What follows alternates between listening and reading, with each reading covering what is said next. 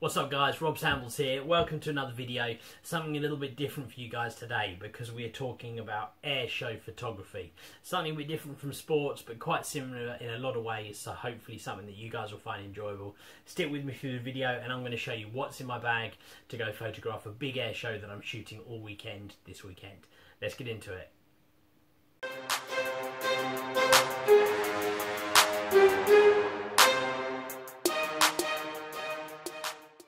So guys, today we're going to be talking about all the gear that I'm taking this weekend to photograph a big air show. It's called Wings and Wheels. It's down in Dunsfold in Surrey, not far from Guildford area if you guys are familiar with Surrey.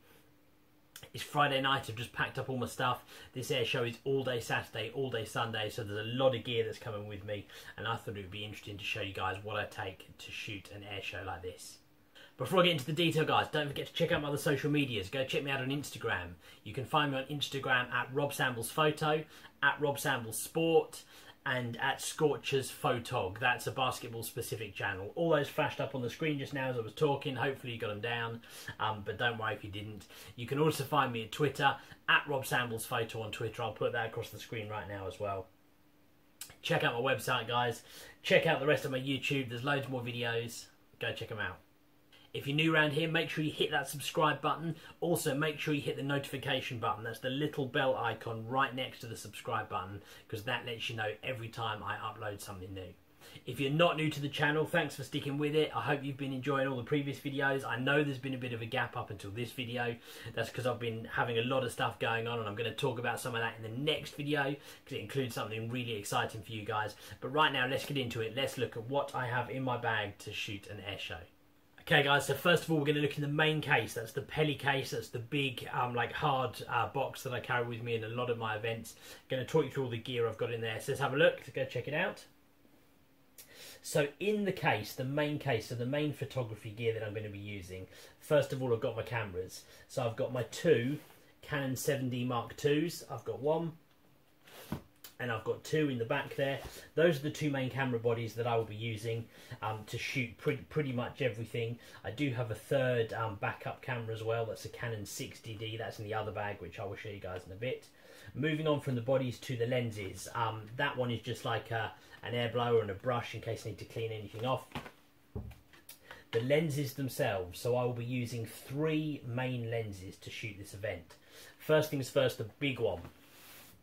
This is my 300mm f2.8. I'll be using this for the majority of the cars and aeroplanes that are in the show because they're quite far away. So if they're quite far away, I need the 300mm. The 300mm obviously gets me a fair long way. The way this air show in particular works, they have a runway where all the cars will be coming past on that runway, and the 300mm combined with my other little handy tool of my extender. This is a Canon 1.4 extender, which I'll be using in conjunction with the 300mm. Those two combined, and then also the crop factor of the Canon 7D2 is going to give me a reach of, well, let's work it out. 300 times 1.4 is like, you know, well, it's nearly 450 plus the 1.6 crop. You're almost talking probably like a 600mm equivalent, something like that almost. It's not actually the same as shooting with the 600mm. I won't get into the detail out right now, but it still gives me the same distance and reach in theory, which is going to be great. That's the main big lens, and that's the extender. The second lens I will be using, the other one over here in this front pouch, is my Canon 70-200 f2.8. So I'll be using this quite a lot for some of the closer things, also some of the wider angle air displays, things like the red arrows and the planes that fly in groups. If you're in there with a 300mm, it's really close, whereas a 70-200 gives me a bit more flexibility to get more than one aircraft into the frame as well. So I'll be using my Canon 70-200. Part of this task, this job that I'll be doing at the air show, isn't just to photograph the cars and planes. It's also to photograph the like the families having fun and people watching the show and the different stalls and stuff like that. So I'm also going to need something wide angle. I've got my Sigma 18-35 f1.8. You guys know I love this lens. I'll be using this for the majority of that when I'm walking around the show. That's just a lens hood for one of my other lenses, which I'll also be taking. I've Got a couple of other little accessories in the back here. I've got some batteries in there. I've got 3 spare batteries in there. There will be a 4th one, it's charging. I've also got my triggers with me just in case. I probably won't need the triggers, but I've got those just in case in there. In the top section, so in the lid over here, I've got a few other accessories. I've got a battery pack here for my phone, some gaffer tape, spare batteries down here, nothing in there right now, a little torch in the front here, all the different accessories that I might need just in case. So that is the main bulk of the stuff in the Pelly case. I still have another bag which I'm going to be taking as well. So I'm going to show you guys what I have in that one too. So let's have a look. Okay guys, bag number 2. So this is the backpack. A few different bits going on in here. I mentioned that I'll have a 3rd camera body just as a backup. This is the Canon 60D. I probably won't actually use this unless I have to, like if one of my 7D Mark IIs was to go down or something like that. I will however be using this for some of my video stuff.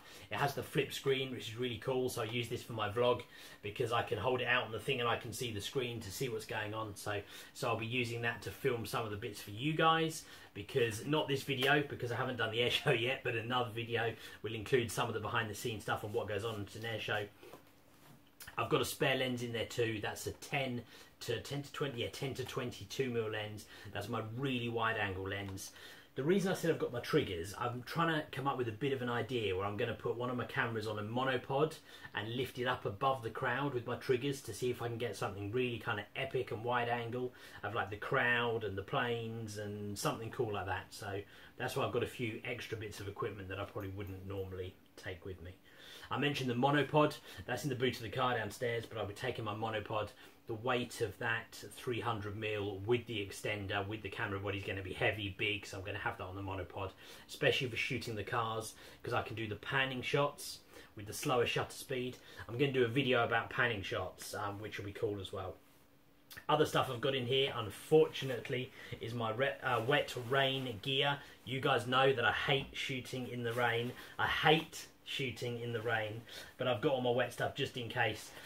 Wet covers for the cameras, my wet jacket, a towel, various other bits. I'm geared up in case it rains, because unfortunately it is supposed to rain a little bit on Sunday. Otherwise in the bag I've got everything I need for my laptop, so I'll be sending some images live during the show. So I've got my laptop in the back section. I won't show you that, you guys know it's there. I've got my card reader, various other bits in the front here, a camera strap, my accreditation, various things in the front pouch there. Okay guys, last thing to show you. I'm going to be using my Think Tank belt. This is great for these kind of shows. I've done a video all about this belt before. It's one of a really old videos, so you guys will have to get scrolling through that video list if you want to go find that one, but it's down there somewhere. But I'll be using this belt because I'm going to have to be mobile during a lot of the show. I'm walking around the place, and this enables me to carry all kinds of stuff. All my accessories in this pouch. My 70 to 200 can go in this bigger one. That's just a lens drop pouch. My wider angle lens can go in there.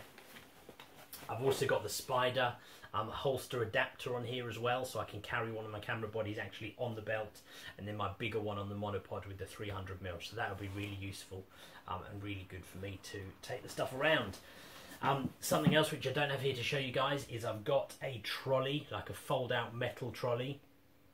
The reason for that is because this air show, and I would imagine most air shows, are in a massive field by a runway, which means I have to walk across a massive stretch of bumpy grass to get from where I'm going to be parking my car to the media centre, to the like the marquee where the press are.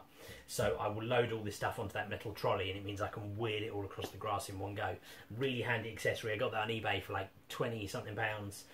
Really good thing to have if you guys are going to be shooting an air show, or really anything where you've got to go across loads of grass.